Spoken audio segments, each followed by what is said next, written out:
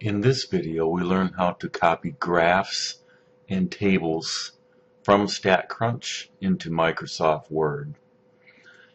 I have opened up the mammals speeds dataset, and I'm going to start by creating a histogram. So I go to Graph, Histogram, select the speed, and press Compute.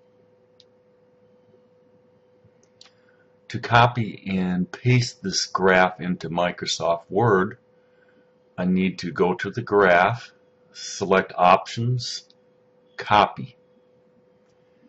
And then this creates an image of the graph that I can copy.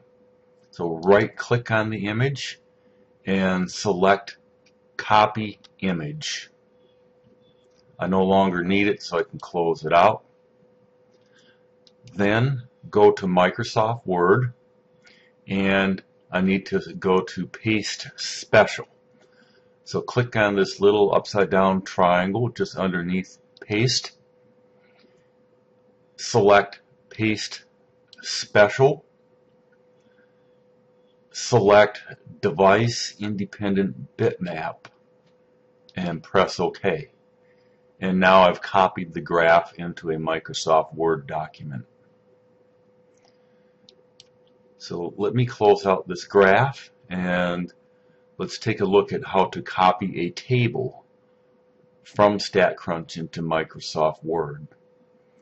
So let me create a small table. I will go to Stat, Summary Stats, Columns.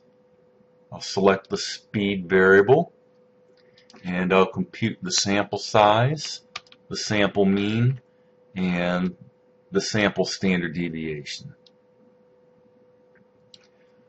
To copy this table from StatCrunch into Word, highlight the table,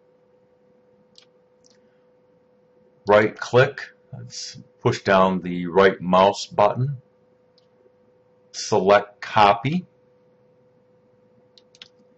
and then move over to Word. And this time you can just click the paste button, and now the table has been pasted into Microsoft Word.